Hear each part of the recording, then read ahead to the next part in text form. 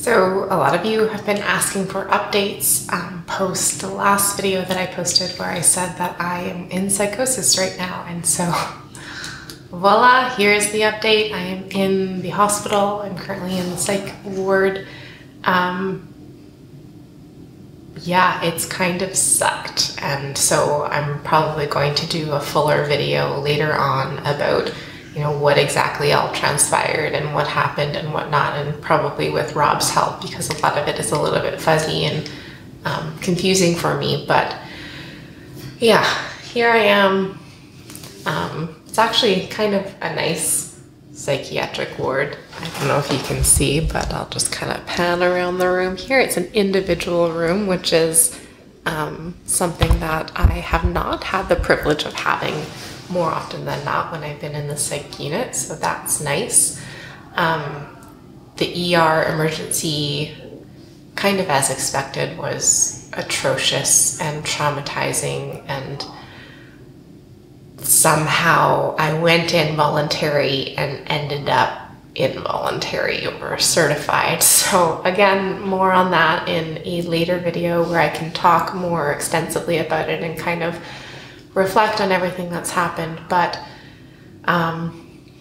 yeah, I guess I was certified or formed for a few days and just managed to get that lifted with my psychiatrist. But the plan is still to be here for another few days at the very least. It's Friday, so over the weekend, and we'll see where we're at on Monday or Wednesday or that kind of thing.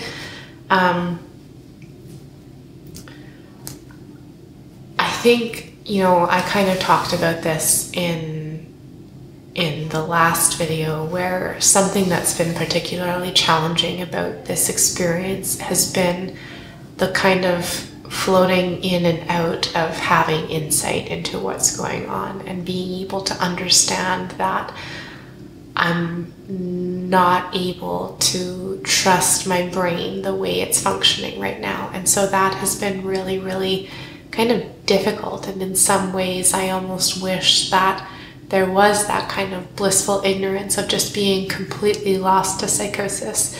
Granted, that's much more difficult to deal with after getting out of psychosis, and I would imagine that's more difficult on loved ones and people around me, so I guess I don't wish for that, and I am grateful that there has been a level of insight. I think also just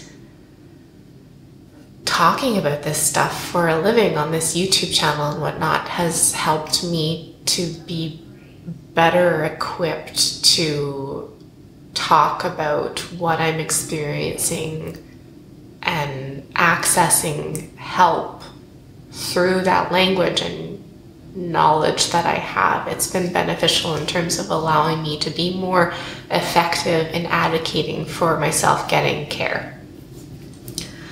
And so what do I want to convey with this video? I guess first and foremost, I'm filming from the inside of a psych ward, trying to normalize that it's okay if you need help in this way.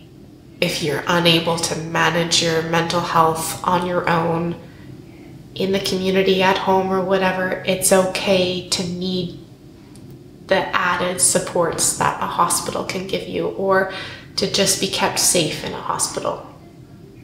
It's okay. It's much like any other disease. I know you hear this all the time, that if you break your leg, you wouldn't just try to tough it out at home. You'd go to the hospital and get help for it. And so it's much the same. It's okay to get help from the hospital. That said, small caveat, it can be incredibly traumatizing, the whole experience and the way the system is set up. And this was a traumatizing experience. Luckily, I'm grateful that it was probably the least traumatizing experience I've had, because I did approach it from like a voluntary and kind of willing perspective of wanting to get the help and having a good idea of how to communicate about what I was experiencing, and that level of insight as well that I was talking about that was helpful. I'm lost. I don't know what I was saying.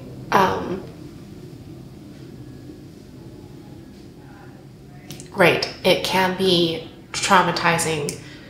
And so there's a level of needing to kind of expect that, especially the experience in the emergency room department, because the reality is they're just not geared toward offering good mental health support there. And so it's kind of this horrible little phase you have to go through in order to get the help that hopefully will actually be helpful at the hospital in the actual psychiatric ward or unit.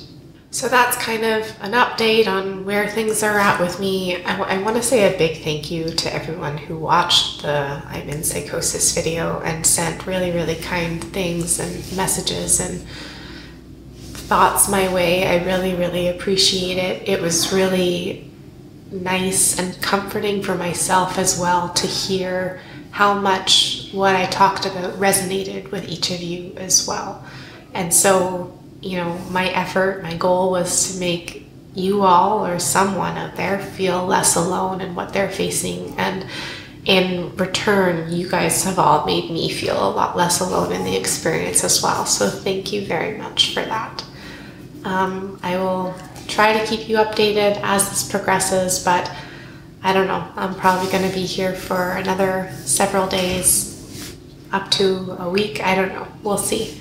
But I probably will, you know, maybe a couple weeks out from here, do a more thorough video, probably with Rob, about what exactly this whole process has entailed. I'm still not feeling super grounded in reality, and I'm still not feeling super myself, so will probably take some time before I'm able to record that video. But thanks for your patience, thank you for following along, and thank you again for all of your well wishes and support. It means a lot. So yeah, thanks for watching, and we'll see you in the next video. Bye.